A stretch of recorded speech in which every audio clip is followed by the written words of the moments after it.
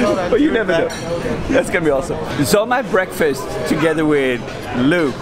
Can you introduce yourself? I do content and community at HackerOne, so that's what I do. I get to hang out with hackers all the time. Which is really amazing. And we've been talking about why do you get invited to live events? What are the criteria for a hacker to get invited?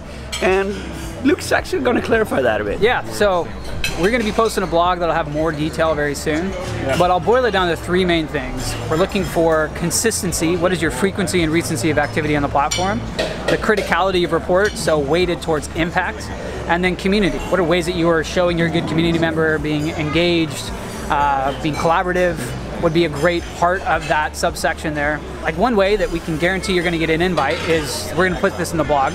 If you're on the top of the quarterly leaderboard, the 90-day quarterly leaderboard, and you have a signal and impact, so signal over 5 and an impact over 20, and you're in the top 3, not just based on rep, but if you include that concoction, that will get you a guaranteed invite. If you're in the top 2, maybe even 4 or 5, it can grow.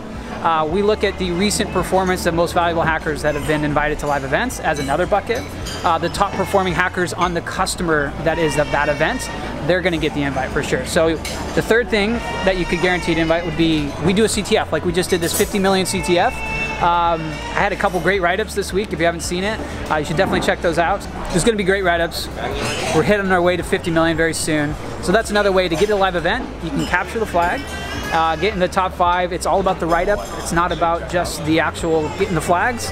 That's bug bounties. You're going to be describing the impact to the business of what you found, and so that's where we bias the decision-making process for the CTF winners as a report-driven. Here's what I did. Here's how I found it. This is what I got. So, criticality, consistency, community, and collaboration. And that's just awesome. Finally, we're getting a bit of clarification on what are the criteria to get to these events, because they are amazing. And I'm really grateful to be a part of it and being able to produce content and critical bugs at live events.